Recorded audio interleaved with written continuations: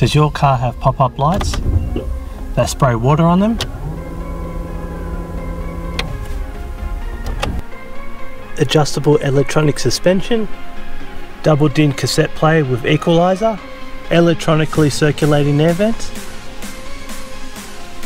factory fitted rear pillar louvers.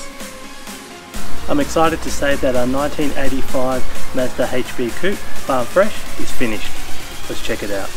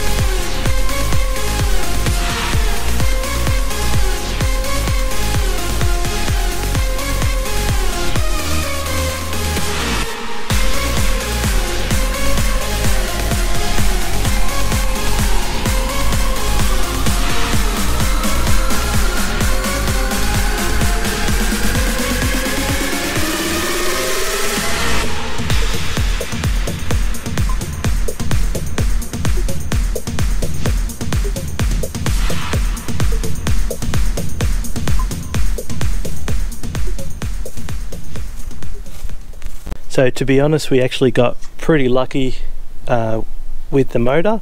All I've basically had to do is service the vehicle, fix the leaky Welsh plug with a new Welsh plug, plugs, oil, and fix the lower radiator pipe that connects to the water pump. That was rusted, but besides that, some fresh fuel, another second-hand alternator off the other 99 I got, as the original one was overcharging, a battery, and it purrs perfectly. Granted, we haven't had it out on the open road, but it selects gears, idles away fine. But yeah, let's check out the interior. So with the interior, we've done a bunch of things like fit the original head unit back in. All plastics that were cracked and broken were replaced with good condition ones. So for example, this seat base had a cracked plastic, so we replaced it. We put a proper one, a proper door that doesn't fall off. Usually these are all gone here, so we replaced that. Yeah, just basically out of the three cars, I chose the sort of best stuff to go into this one. Granted, I haven't vacuumed it or anything yet, but literally just finished. But yeah, so good center console. Most of them are missing this. If you have a 99, you know that this lid comes off, so put a good one of those on. These floor mats are from my MX-6, but they have Mazda written on them, so it's exactly, the MX-6 was like an 88 model, this is an 85, so same sort of era. But yeah, the interior is all pretty much, put another interior light, plastic on, everything works. I couldn't be happier with how it's come out. But yeah, let's check out the rest of it. So we've basically just left the original wheels on. they're original to the car, and I wanted this car to stay original, so I've left the original wheels on, just thrown some tyre shine on, but nothing too much. I haven't even resurfaced the wheels, nothing. I'm not painting the car, nothing. I love it the way it looks now, and I'm just going to probably just give it a proper wash and just get some of these contaminants off from sitting around to see if I can get this paint better, but it's not getting painted or anything anytime soon. If we move around to the back, we replaced a cracked tail light with a perfect one. Again, if you have 929s, that you know the clips in the number plate lights always break off, so we've got two perfect ones on. Work around to this side, you'll see from one of the earlier videos there's a massive surface rust patch. You'll see, I'll link the video up here somewhere, but you see we ground it all back and painted it all up just for now. That is one thing I probably will get sorted eventually. How cool are these doors? Frameless doors, that's so 80s. And that noise is very 80s.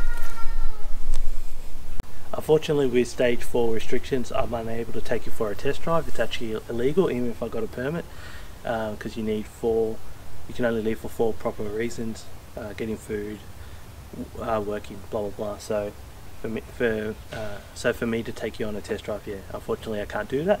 But as soon as restrictions ease, we'll whack the cameras in there, we'll take you on a test drive. But with that said, Farm Fresh is now finished and ready to hit the streets this coming summer. Hopefully again, if restrictions ease, we can start cruising again.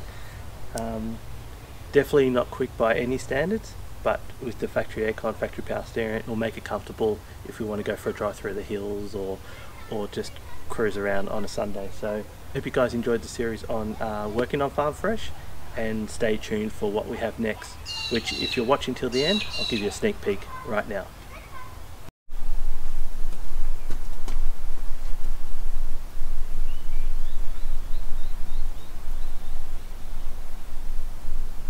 Don't tell anyone.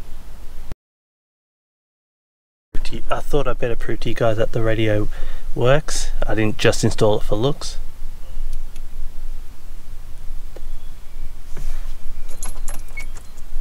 Look at that.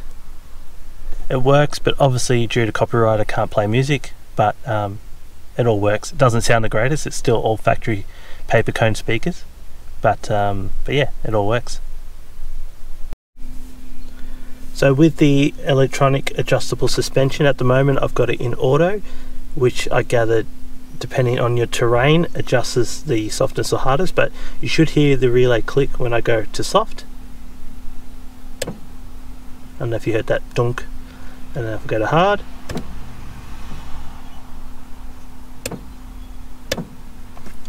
so all factory 1985 electronic adjustable suspension, all working, all in good condition.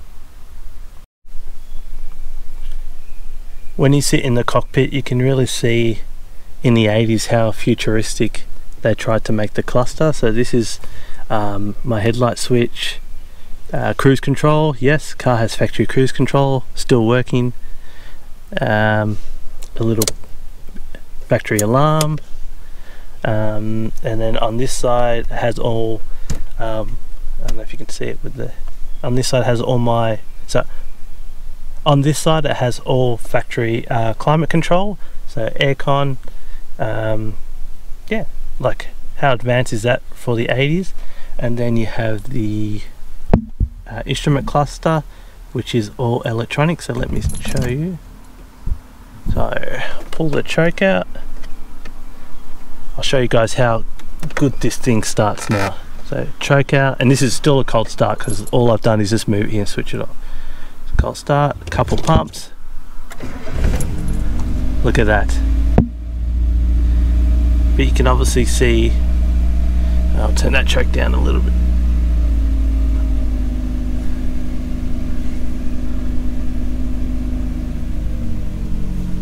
You can obviously see electronic cluster. How awesome is that? Probably conk out. Huh? Look at that. Carby 2 litre built in 1985, idling with no choke, cold start. That's awesome.